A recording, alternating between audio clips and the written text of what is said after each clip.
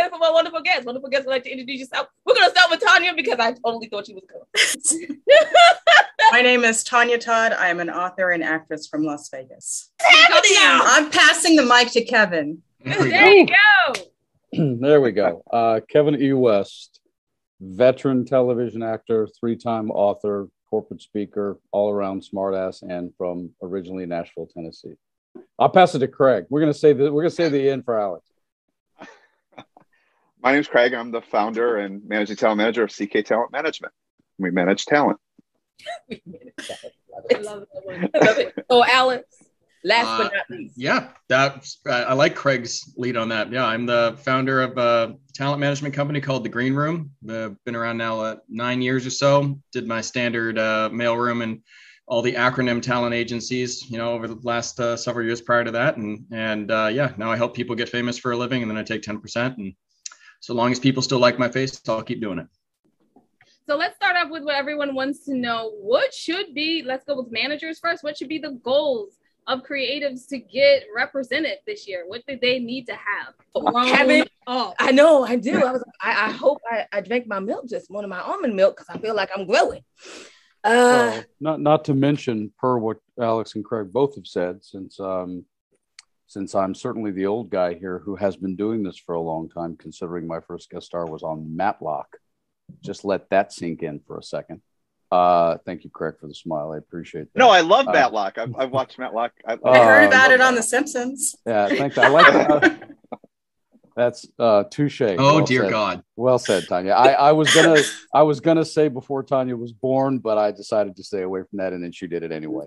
But I, not only with regards to the Matisse conversation, I think that one of those canned answers are certainly correct, and they're not what you need to hear, because I've had a ton of representatives in my long career. But the other reality is sometimes you already have a Matisse. So as much as you may want to sign a Matisse, that's why I've equated in all the business education speaking I've done over the years as the founder of the Actors Network that, a no today is not a no in perpetuity. Unfortunately, my community often takes it that way, and it's unintelligent. So one of the things I would say to creatives is you have to have an interest in being creative far beyond just the idea of being wealthy or famous. And if those are your two main drives, that's great. I would then recommend that you put a time limit on how long you're going to commit, per Alex's Be Happy, in your life to pursue it. And if you don't reach that benchmark by a certain time, get out. I would say that to my community loud and clear all the time. There are far too many unhappy, and creative is a broad word. We have authors here. There's all forms of creativity. But if you're talking about, with two managers here, performance creative, there are far too many unhappy people with a headshot in Chicago, New York, Los Angeles, and every market in between. So I would certainly recommend that you engage yourself with yourself about why it is you want to be a creative, and focus on that along with being happy, outside of the tools and tasks and the benchmarks and the to-dos that you have to be, even to just be a person engaged in the profession, because it's going to take a lot more resilience than that to hang in there through this profession. Speaking, actually piggybacking on that, Kevin makes several good points. And there's a reason for that. There's a reason for that, ladies. I mean, I didn't know Craig and Alex and that was Tanya. A dark time. No, I know. It was a dark time. That's Kevin's job to be the smart aleck today. Oh, no. Alex and I do a road show. But when I founded the Actors Network in 1991, pre-digital, pre-cell phones, analog world, and bearing in mind, just for Alex and Craig and Tanya's edification, that it was not a workshop place, because we were the anti-workshop place, but it won awards because of what we did with the information. And I would even argue today, as Alex is 1,000% right, and I know Craig understands and Tanya understands that, but I would argue today that our community is even less aware of everything that you just said. And part of that is because of the disbursement of information based on digital technology, but it's still the same thing that goes all the way back to 3 decades ago, which is the fact that we do not have any form of educational system in this country as it relates to making money as a creative artist, especially a performer, that actually exudes the value of what Alex just said. And that's part of the problem. So you don't have it from parents. Now I became an actor later in life, but you don't have parents espousing this. They don't know their butt from a hole in the ground with regards to this. They don't seem to want to apply what they already know to this profession when their child or themselves chooses to get into it, which is weird because this is a multinational, multi-geographical, multi-billion-dollar industry and a business where people make money just like any other industry is. And so the fact that you choose to somehow think, oh, I mean, I know so many people who had successful businesses and moved to Los Angeles, and all of a sudden they decided they want to miss that chance to finally be an actor. And they literally seem to forget everything they'd learned about being a business person and an adult, as Alex said, just because they got a headshot done. And I would look at them and go, have you lost your collective mind? And so part of the problem is the educational system only wants to focus on the artistic side, which is great. They don't want to talk about the realities of monetization and the realities of having to manage that. And so therefore, yeah, there's no infrastructure at USC and at ACT and at all the Ivy League schools about the other side of this profession. And so you wind up with the same canned answers and the same stuff that you get from everybody just about this and a demo reel and a thing. And there's no real infrastructure in the orientation of what it is to be a pursuing professional performer to make a living in a career. I said, then what the F are you listening to the rest of them for?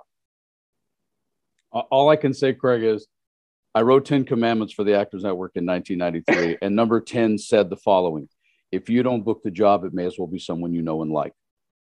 You can walk 15 people of the same ethnicity with a similar hairstyle into a room with the same 5 pages, and not one person is going to read it the same. And I was a competitive collegiate athlete. So the fact that I've never transferred that kind of competition to the arts because we are unique. You have to learn what your skill set is and how to use it the best you can. Go in and do the best job. And my philosophy since day one has always been make it really hard on them to not hire you. And that's your only job. And so the idea that someone is going to try and torch, firebomb, and to your point, yes, be jealous. Again, this is all. It's to the point of what Alex said. It's you don't have the proper mentor from the time you start. You don't have it from the educational system, and many representatives you don't get it from in terms of how to think about how you're in this profession. Because what you just said is mentality and thought process. What Alex said is it's a philosophy of how you view this profession, which is everything that I've spoken to my community about for 3 decades now. It is an incredibly competitive industry. And to your point, you have to function as such if you are going to win, in my opinion. You don't have to be negatively, individually competitive and denigrating to others to do that. But you certainly cannot deny, and you certainly cannot pretend. And Lord knows, I agree with you, Alex, per the writer analogy of the rejection letters. We do have a community who likes to spend a lot of time in the misery loves company reality. And I to Tanya's point, I probably was not as proficient at it as you have been early in your time transitioning from being a writer. It probably took me a little bit longer when I moved to Los Angeles to start recognizing the people and going, no, you are off my dartboard. You don't make it into my life. Bye-bye. Have a nice time. I'm not going to keep you, because misery loves company. I don't have any time for that shit in this profession. It's too easy. There's too much of it. It's every single day, and it will unequivocally wear off on even the strongest person. Well, to me, it's still going to be for both. Yeah, for Alex or Craig. I mean, to me, it's just confidence of proficiency. Again, being an athlete, this is the point of what Alex said about you don't get to play in the team because you stood outside the stadium for 10 years. Right. You actually have to show up and do some shit, and you actually have to fail and get better at that and work hard at it. And this is part of the problem of where the last 2 decades since the turn of the 21st century has happened with technology is it is much easier to live in the fantasy world that you're better at something that you've actually never done. And so, yes, Truth. Granted, I'm not a young human. I've been on the planet breathing for a while, but I was a young athlete. And, I grew up in an era where we still got paddled in high school. And I grew up in an era that when you didn't make the team, they cut you in front of other people. Yeah. You didn't get to stay on the team because your parents bought you a glove. If you wanted to play, you actually had to get better. And I had a tough old school acting coach when I first moved to Los Angeles, who was from New York. And he was the nicest guy on the planet, but he didn't care. I mean, Tobey Maguire, Walt Goggins, and I studied with the same guy. It's like his whole thing was, you're going to have to walk in a room and be really, really good right from the start. And the question, ladies, is what percentage, just like the rest of the planet, especially in sports, are willing to do, change to, evolve to quickly, and implement the premise and the philosophy and the reality of what Alex just said. And what he said without saying it is treat it like a job. Exactly, Tanya. And the statistics of who makes money in SAG-AFTRA for the last 40 years bear out the percentage of people willing to make that kind of commitment, because it's 1% on a good day. So before we go, let's can we wrap up with one piece of advice that we know that all creatives were going to need in 2022 as they go forward? And where people can find out more about you if you want them to find out more about you. Well, I'm easy. I'm KevinEOS.com. That's easy to find me, and Kevin E on YouTube for all the stuff I do regarding business or show business. But the bottom line is to what Alex just said, and it's my religion. If you want to see things change for you in 2022, I recommend you change your behavior, whatever that means to you in your life and your goals. You have to, life is not about words. It's about your behavior. So whatever it is you're doing, whatever your game plan is, whatever you put into your life every single day, every single week, then if you want your 2022 to change, you don't have to change necessarily what your career is. You have to change your behavior. Then you can find out everything at www.andithoughladies.com. I did that slowly, so one of the managers on here will know that we took their advice. Moving on. Oh, okay. Kevin E. West, veteran television actor. Let's see, my reference usually as my first guest star was Matlock, so that'll tell you how long I've been doing this. All the way from stand-up comic, improv artist, founder of the Actors Network, award-winning business organization for actors, as well as a 3-time author and international show business expert speaker. I do, and I'm going to start off with our first question, which is, what is the business behind, what does it mean, like the business part behind the creative? What do you guys do? How do you do it? That is a Grand Canyon wide question, ladies. Of course. Okay, let's try to do it with 5 sentences or less. Can we do that? Well, I think for representatives, it's going to be a slightly different attitude than it is for a performer. And if you're a performer, then it depends on whether or not you're trying to make money in which aspect of performing. And influencer content is completely different, as well as creative author writing book content. So I think some of the business from each of those would be probably a little bit different from my chair anyway. So for you as an actor, you've made a career. Can you tell us like what part of the business that you have to understand to make this career as an actor?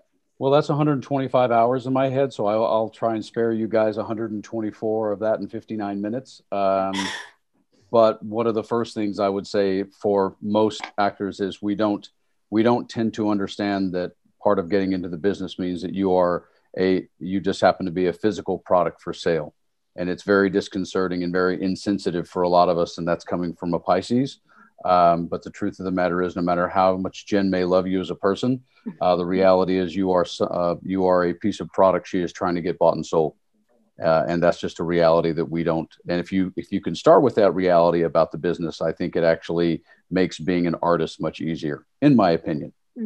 I mean, there is a lot of that performers, clients, and agents have in common, in that a lot of actors do believe that all they need to do is just get a picture, have a demo reel, and get an agent, and it's all done. I can just, wait for, the shit to just start flying in. But my favorite little story about the perception of being an actor is, if you're young and your daughter comes home and tells the fairly well-to-do father that I've fallen in love with an actor, his first comment is, "Oh, Jesus, how's he ever going to pay the bills?" And as soon as actors say that we have a problem from a union standpoint of the fact that 98% of our membership doesn't make any money, everybody thinks that we're all millionaires. So I find that paradox quite telling. And so the reality is that 98% of actors, not necessarily influencers or content creators or other elements, but, don't make more than $20,000 a year. And yet the perception is that everybody is an A-list actor. So I think that also bleeds into the mentality of sort of what happens when someone goes to sit down at Sue's office or sits down at Craig's office or sits down in front of Jen. is that there's this perception that if you say yes to me and you decide to represent me, that, it's champagne wishes and caviar dreams. So that's a psychological challenge that I've spent, 3 decades talking to my community about. There's a chapter in my book that's called To Be a Professional. And to be a professional doesn't have anything to do with how old you are, with how many credits you have, how much money you've made, or how much money, to Craig and everyone's point, how much you think you should make. To me, it's if and I've done this many, many times, and I continue to do it. Like I said, y'all just send them to me. I'll straighten them out. In terms of, I think that if I were a representative, I want somebody to have the proper professional perspective. Sure, you want to have the proper tools. Of course you do. That's just kind of a given to me, like breathing. But proper professional perspective is what, and it's not new. Don't think it's just digital technology or just influencers. No, it's been a problem since I first started talking to actors in 1991. So you either have the proper professional perspective, or you're probably going to be a real challenge for your representative. Very well said. Is that where you come in, Kevin, to help them prepare before they even get to that point? All of the above, Jojo. I mean, yeah. I'm building an online program now just because of having closed my organization 6+ years ago. But it doesn't matter whether you have never done a thing and you're 17 or never did a thing and you're 40 and decide you want to do this, or whether you're somebody who's been doing it for 10 years. And like Sue just said, or Craig has experienced, it doesn't matter whether you're hot at first and then it cools off for months, or you're hot for a while and your career goes down, or you decide to get married and have a baby and you're trying to come back to the industry. It doesn't really matter. Our perception and mentality tends to be the thing that takes us down. And again, the difficulty of what Jen and Sue and Craig know, makes it even worse. I mean, guys, ladies, you guys know this. I've joked about this. I had to read for Castle 6 times. I had to read for Bones 5 times. I had to read for Y50 3 times.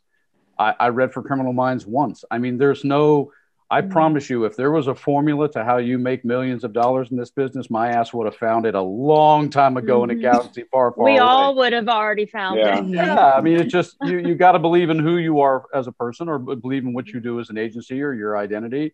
And you have to have your professional standards, and you got to trust your gut, but you also have to work hard. And unfortunately, and that's why I get to say it, because I've been doing it for a long time, my community in general doesn't really like the 4-letter word work in general. Not obviously not everybody, but in general, they don't. Okay. So my question is, how important is relationships in the business, especially the business behind being creative? How important is a relationship? Number 1. It's the most important. Yeah. That's number 1. At the end of the day, relationships are based on trust. And it doesn't matter whether it's intimate, sibling, parental, or representative. You have to trust your talent. Your talent has to trust you. And from our end, we have to show up when required to show up, and we have to be prepared. And that's where the trust starts. And from that point, okay, let's talk about trust, Kevin. None of my talent have a contract with me. Not one single one has a contract with me. And if I were a talent of yours, Sue, for the way that I was raised, the way I lived my life, I wouldn't need one either, because I'm a person of my word. But again, that's part of what I consider to be sort of the essence and identity of who somebody is and how they choose to run their life. Because however one chooses to run their business or their company, and I've done both, and also been, an actor as well. It still comes down to whether you have to believe in what you believe in, and you have to believe in your roster and who they are.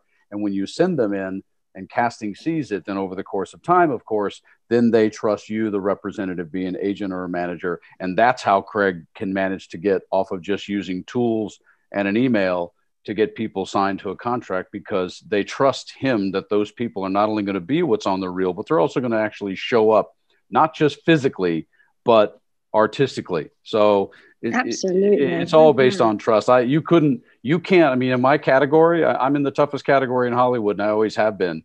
And it's even worse now over the age of 40 and not being a star. But if that person doesn't trust that you're going to knock it out of the park every single time you have an audition, You're not going to keep represented at a certain age in Los Angeles because they just can't afford to. I mean, I have an audition I have to do 15 minutes after we get off this thing. Scruffy drunk, ladies. That's why I look like this today. Scruffy drunk. Basically Charles Bukowski, but let's not judge. Only he's a creepy guy. But it's just based on trust, and that's punctuality. It's professionalism. It's like Sue just said, it's also, you know, if you need help, trusting that you would say to your representative, listen, I'm in a bad space. I mean, I have 8 actor friends who've committed suicide in my time in Los Angeles. So this is just a reality. But the word trust belies every single relationship we all have. And this business doesn't change that. Kevin pretty much summed up what my question was, and that had to do with the trust establishment early on with the talent. And so, yeah, you were spot on with that, Kevin. Thank you. Tanya, to your question, I would say this in terms of, and I'll just do it from the chair of that I'm sitting in on this panel, is one of the tips that I would say to actors when I speak would be, find the joy in being the solution, not the concern for trying to book the job. I love that. That's nice. Because at the end of the day, that's really what we do. We just solve problems and fill gaps. And there has to be a joy in that when you go to step in an audition, as opposed to just, you know, again, the line from Chorus Line, God, I hope I get it. I get that. But at some point, there's a transition to that makes the talent you already have come alive much more than if you didn't. So that's what I would say in parting. Thank you. I'm at the Kevin E. I'm pretty easy to find. You put Kevin E. West in Google, and unfortunately, due to my background, it's pretty simple. But I am like you, Tanya. I did 2 episodes of The Righteous Gemstones right before COVID, and Danny McBride has not figured out yet what they're doing with season 2, and so I am sitting here waiting for HBO to call. So not really waiting, doing nothing else, but I'm hoping that at some point they decide to finally finish shooting season 2. So I'm pretty much all over the place. So I'm not a hard guy to find. What y'all want to hear from our wonderful guest? Wonderful guest, would you like to introduce yourself? I am happy to, everybody. My name is Kevin E. West, and I am a veteran television actor. I've been doing this in Hollywood. I grew up in rural Tennessee, so I have the southern part of me, but I've been in Los Angeles for 3 decades. My first TV show was Matlock, so that tells you how far back I go. My most recent show is a show on HBO called The Righteous Gemstones. I finished 2 episodes of that, literally got off the plane on Friday the 13th from South Carolina, and 36 hours later, they shut the city down. So we've all been in COVID land, but I'm a former athlete, was a college golfer, love anything outside with a ball or a score that makes you sweat. I grew up fishing in, cut off jeans. I sometimes am affectionately known as the Hollywood redneck. I've authored 3 books, 1 on showbiz, 2 on a gift book series, and I'm also a corporate speaker on communication, also known as the communication entrepreneur. And that's me. Wow, you're so well-rounded. Yes. As you went from art to business, like corporate business. I know. How did you do that? Basically, it's every day, all day long. That statement of, again, we use this phrase in show business, as they always say, it's not show art. I don't think that I necessarily meant to take that personally when I first decided to become an actor. But the truth of the matter is I grew up in a very rural part of Tennessee. My mother was a country singer. I was not born there. I grew up there. And I think, unfortunately, from a young age, because of slave labor, of course, I have to say it that way, because I was 11 years old and forced to work in my mom's restaurant. So I think that's where all the business stuff came from early in my life, even though I am a Pisces. And then, of course, the sports part of me is, sure, there's creativity in that to a degree, but you still have to have your left brain very alive and very focused. And then I naturally took calculus. I took accounting. I took all of these things that sort of belied my nature until I finally discovered psychology. And the second that I discovered my interest in psychology, which is it was completely natural, it was organic, I didn't plan this. That began the change, I think, in me. And this was in my early 20s. So I didn't even come to California until I was 24, which is late by Hollywood standards. That's late. I didn't know anybody, not an exceedingly pretty boy. Don't look like Brad Pitt. So it was a slow start you know, for me in Hollywood. I was a stand-up comic. I was an improv artist. And then I turned towards the reason I came here, which is what we call scripted, whether it's feature films or whether it's TV. And I just wound up working in television. And so and now all of Hollywood's moved towards television. There's now 425 television shows. And so that's kind of how I do the left brain, right brain dance every single freaking day, minute to minute. I go from something that I got to be left brain to sitting down and writing something. I started a poem regarding COVID, you know, so it's actually, I'm a ping pong ball. It's like bing, bing, bing, bing, bing, constantly. That's awesome. I have to ask because we grew up and both of our mothers, they own their own businesses. So yes, we are familiar with, we don't call it slave labor because, you know, like, I don't know, maybe it's just in Maryland, but in Maryland that if you're under like, you know, the working age, you can work for your family business and get paid. Paid. I was like, how often do you see that pay? Until you get to that working age. Oh, hell no. There was, well, again, obviously, use the word slave being a white boy from the South. It's a dicey thing to say today's terms. But, you know, the bottom line is that working as a kid for nothing for your family in the South today, and in many places in this country, be it Montana, Idaho, any place, that would just, you know, I think they would just call that Monday. I mean, it's not something that's unusual. I don't say it in some way that makes it unusual.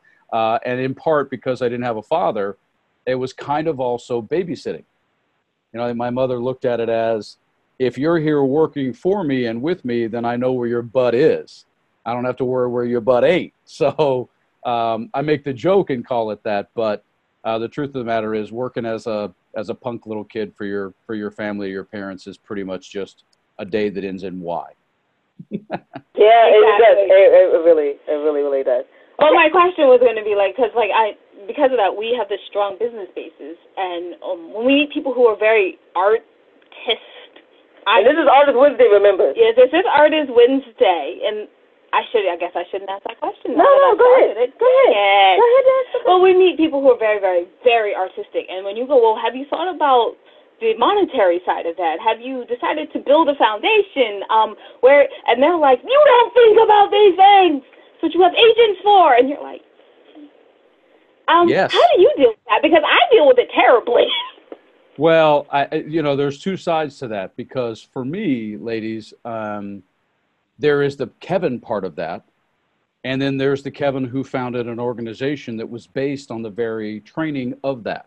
So, you know, my book, 7 Deadly Sins, The Actor Overcomes, this is a book that is exceptionally valuable to somebody who wants to consider being an actor for money. And a lot of actors will tell you, well, of course I want to make money, because that's what everybody does. Like, well, no, actually, it's not what everybody does. Some people actually just enjoy being artists for the sake of being artists, and they're not trying to monetize their art. And I think, in part, to be honest with you, the best answer I can give you, ladies, on this program is to share with you that because I am a Pisces and because I'm actually an exceptionally sensitive person who just happens to have a tough sort of rural Tennessee third baseman side to him as a man, it was necessary for me to learn how to bifurcate the artistic side of my soul as an actor versus the left brain side of me that understood it as business. And the way that I did that was understanding that it doesn't matter who you are simply a product for sale. Literally, whether you're selling, one of my other books, a product for sale, or you are the product for sale, which is what being an on-camera actor is. You're the pencil, you're the pen, you're a Sharpie, Jade. I mean, that's literally, none of them are bad. They're all good. The question is, what do we need today? Do we need a pencil? Do we need a pen? Or do we need a Sharpie? Because, I mean, I've lost jobs, so to speak, to African-American males, and I've lost jobs to Asian females. Now, I don't know how in the hell casting comes down on a given day to white dude and an Asian female, but it doesn't matter. And me learning how to have that not matter is how I learned how to protect myself as a Pisces artist versus the 5'10" Caucasian male of a certain age who's up for a job, employee, And in our subjective art business on that given day, they decided to hire a poodle instead of a German Shepherd. And you can take that personally all day long if you want to.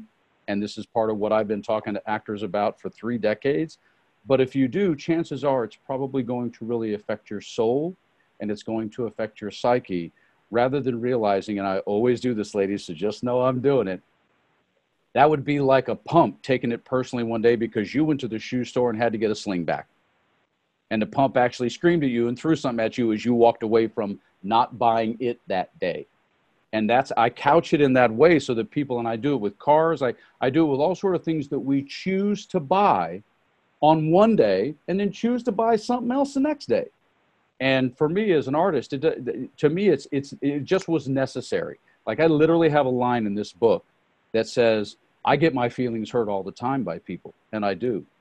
But Hollywood's never hurt my feelings because Hollywood is exactly what it tells you it is. It is a multi-billion-dollar entertainment industry that uses human beings to make money. And if you don't want to be a part of that, and or you discover that that doesn't work for you, it's no problem. U-Haul is still open. You can leave any day you want. And I mean that sincerely, not as a quitter. I mean that in terms of protecting your soul, because you can be an actor anywhere. You don't have to be in LA. You don't have to be in New York. You don't have to be in Chicago. And you sure as hell do not have to do film and television. You can just do stage and enjoy yourself as an artist. There's no requirement. This is a decision that we make. So that's the way that I've managed to take my left brain and the way I grew up and protect my Pisces right brain in a business where they hire different pencils every single day. And that is basically the philosophy. This is why he's a great speaker. This is why he's a motivational speaker, because I felt motivated. Like I felt like maybe I need to reevaluate my life choices. Oh, girlfriend. Thank you. You crushed There's a chapter right in here that would do it. Called The Decision. Jay, did you have a question before I ask another one? Okay, I'm protecting my champagne now. Now that there's a box, and I've already lost the bottle, I'm gonna try to regain, to keep. Get your glass back. Get your glass back now. Come on.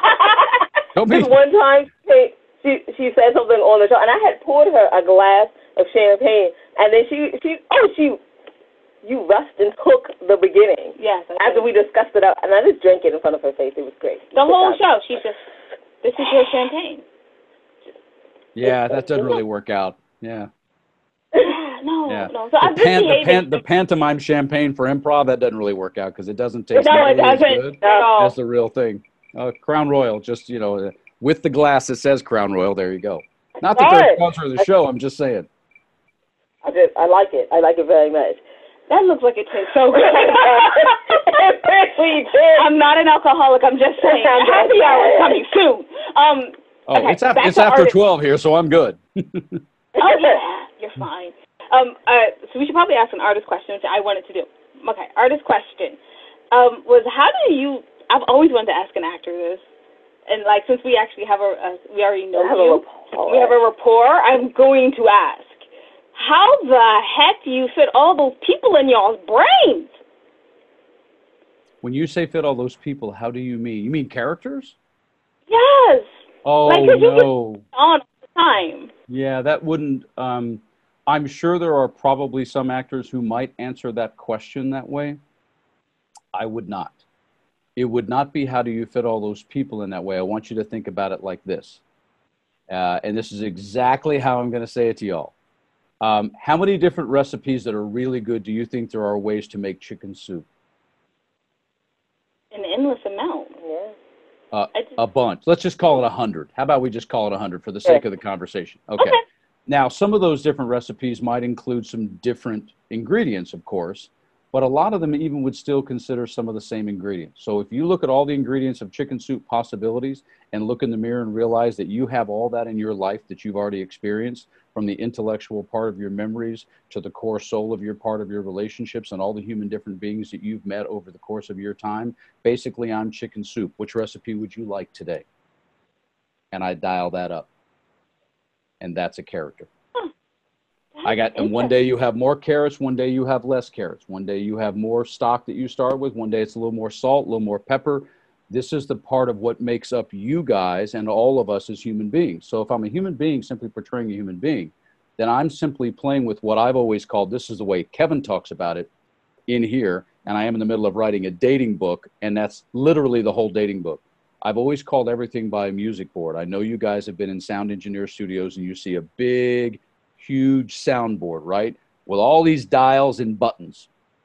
Well, that's the way I look at human beings. And that's the way I look at actually portraying a human being, because technically we all, as human beings, we all have the same set of dials. But the combination of which ones are turned up to 2, which ones are turned up to 7, which ones are at 10, or the joke in Spinal Tap, no, sorry, this one goes to 11. Don't touch it. Don't even look at it. Just if you look at that movie and that scene from it, don't even look at it. That makes up a human being on a given day. And so our job, aside from learning lines and actually blocking and hitting your marks and all of that left brain crap that's going on simultaneously while you're doing all of this, our job is to look at the material that somebody has written and go, okay, what chicken soup am I going to make today? Name James, name Doug, name Billy, or in my case, I've been hired as a Dante and a Mario. You're going to have to explain this from this face. I don't know how you see this and go Dante. I'm like, okay, you need help. Or much less Mario. Sorry, I'm not Latin, but thanks. Or Italian. But it's not so much the characters for me. It's much more the recipe of the soup. That's what makes up a character. It really answers so many questions. It did answer so many questions. It did. I have ruined the show. You have not ruined the show. It's a great thing. I mean, I come on my own show to learn something. I really do. So I hope everyone else there comes on here to learn something, or, just to laugh with us, because I like to laugh too, like learn, laugh. Same difference, right? So how did you go from being an actor and an author to being like a motivational speaker that you are? Well, chicken versus the egg. I actually probably I was a motivational speaker. I was an educational speaker before I was an author. Now, let's go all the way back. When I was a kid, my mom was a singer, piano player, born with perfect pitch, had a voice like Patsy Cline. And I used to write poetry when I was a kid, little big kid. And so at one point, she had wanted me to actually try to write songs. I've actually been trying to write 2 songs for about 3 years, and I just can't get them done. So, but I was probably a writer, ironically enough, first in my life, and yet it's the last thing that I've done in my life. In the process, what happened, Jade, was in becoming an actor, I eventually, accidentally, complete accident, wound up founding an organization that just started out as a meeting in my apartment called The Actors Network. If you look The Actors Network and the apostrophe comes after the S, plural possessive, it was actually quite a successful, well-known organization here in Hollywood that I'm the founder and president of, that I ran for 23 and a half years, from 1991 to the middle of 2013 when I physically closed the doors. It exists online, but not at all the same, because it was a physical meeting place. It was a learning place, so it's not the same.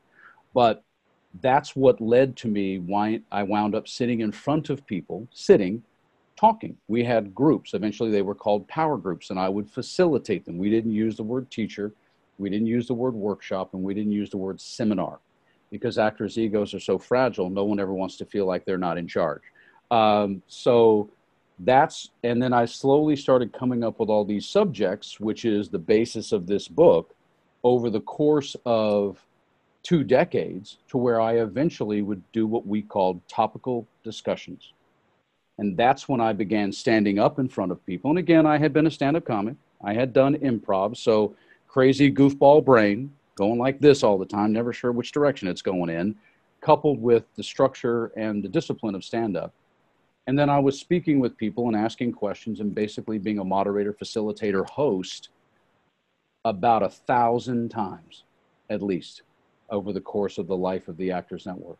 And so, and some of those times, obviously, I spent time on stage. I going to events. I've spoken in Stockholm. I've spoken in the Ukraine. I've spoken at the Writers Guild. I've spoken at Showbiz Expo, at many universities. So that is kind of all before I even considered doing this now, Jade, in the corporate keynote motivational educational structure of how that functions. But it's an easy transition for me, because when I first started thinking about it and I started thinking, what would I want to speak on? because there are a lot of different categories. It became very simple to me because one of my biggest pet peeves in life is poor communication. So all of my platforms, and I do them for different industries with different titles and different subject matters, but they're all based in communication, because my trademark, literally trademark, is AEI, audience, environment, and intent. And our communication is affected by those three things every single minute of every single day, and we actually don't understand them well enough, and that's why a lot of communication is poor. So that's what led to me becoming a corporate keynote speaker, Jade, and that's where the program comes from. It really comes from me having spoken on show business in front of actors for nearly 29 years, because I do it still today. At the American Film Institute here in Los Angeles, where I met you guys in person, they provide a location for the Los Angeles Conservatory, which is part of Screen Actors Guild here in Los Angeles. And I speak there to actors every single month for free. Wow. So do you think the way that you have okay, every question I've asked that I expected an artist answer to, there has been a logic analytical answer. We like it very much. I love it. This is nice. I absolutely love it. I think that's why we ended up being writers, logic analytical and creativity. This is all artists right here. That's all artists. These two gift book series, Life in a Word, Politics in a Word, they have obviously left brain analytical parts to them. But when I came up with the idea for Kevin's dictionary, Life in a Word, it's 100% emotional. And I got to be careful because I might start crying. When I finished this book, if you read it, I had someone ask me this. A couple of friends of mine read it, and they said, "Hey, man, I'm just curious, because the book is, a picture's worth 1,000 words, but a word can sometimes be an entirely new picture. And the point of the book is that when you open it up, there's a word here. And so you look at the word, and that word is marriage. And we naturally think about the story being something related to marriage. And the whole point of the book is it isn't. And so the desire is that the book wants you to look at a word in a different way and see the scene that I've written from life, the artistic moment that I took from life, and go, yeah, that is like a marriage. I wouldn't have thought of it that way.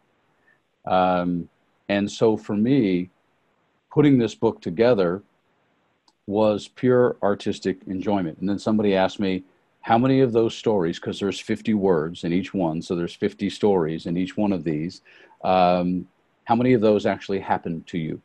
And I hadn't really thought about it the first time I was asked that question.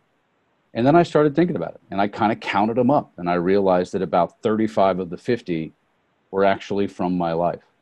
And yet, the 15 or so that I just made up, that I just literally didn't take artistic license and sort of shape something into this book, that I just invented, 4 or 5 of them are 4 or 5 of my favorite ones in the book.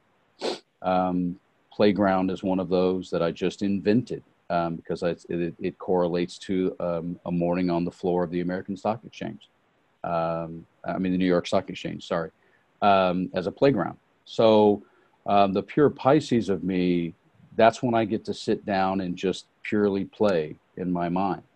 And it's still hard, but it's very fun.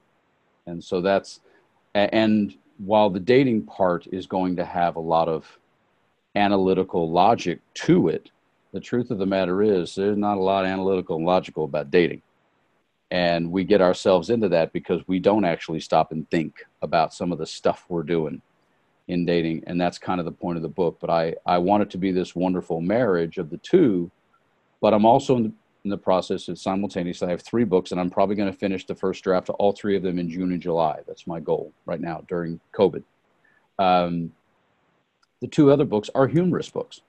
They're just, the problem is I'm going to have 6 books on the market, and none of them will go together because I'm just an idiot. I mean, that's one of the things I say when I speak. It's like, I am a goofball.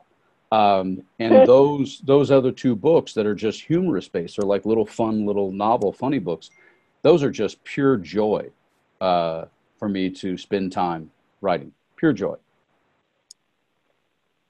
He's an excellent writer, y'all. Yeah. So if you guys are watching, check it out. Pick up those books, Flash on Politics. Okay. They're really good. So we have the final question because, wow, it's 20 minutes. It's amazing. Yeah, Final Jeopardy. Here it comes. I'm going to go for the Daily Double. Go ahead. Final question is, where can people find more about you and your books online? And your speaking.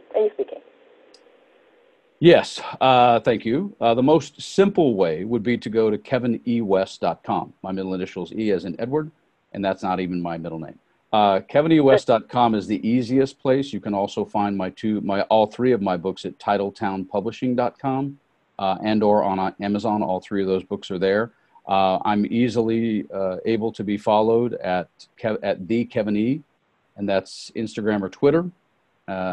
You can find me there. I'm also on LinkedIn. But I'm not hard to locate, and the three books, Seven Deadly Sins, The Actor Overcomes, Kevin's Dictionary, Life in a Word, Kevin's Dictionary, Politics in a Word, all on Amazon, all at titletownpublishing.com, or all of that, and as a speaker, which when you go to kevinewest.com, there's a nav bar right there that says speaker. And if you're an event planner or somebody who books speakers, every single thing there you'd want to know about me is right on that link. All right, thank you so much for coming on and having a drink for us. I know, because y'all are staying with champagne, and quite frankly, brother can't drink champagne or I'll just pass out. So I got to go with this. Champagne just gives me a headache, makes me crazy. It's like, hey, did you guys lock Kevin up in the bedroom? Because that's where he needs to be if he's drinking champagne. But if I can drink this all day, and we're completely fine. Okay. Thank you so much for coming on. We really appreciate it. And I guess I'll just go ahead and wrap this up. Thank you, ladies, very much. You can find everything your ladies are doing on www.andwethought.com. While you're there, take a moment, go to the ladies tab, go down to the middle of the page and see the charities that we proudly support. Yes, we know that times are hard, so money might not be an option for you right now to support them with, but time or just donations of clothes, books, things like that, that is very important to them too, or just some knowledge. Just, everyone can use some extra knowledge or wisdom. Thank you so much in advance. We really appreciate it. And just remember that wisdom is all around you if you're open to finding it and accepting it. So peace and love, you guys. I'm doing professional today. Okay. From Winona. Okay, then. And Jade, bye-bye.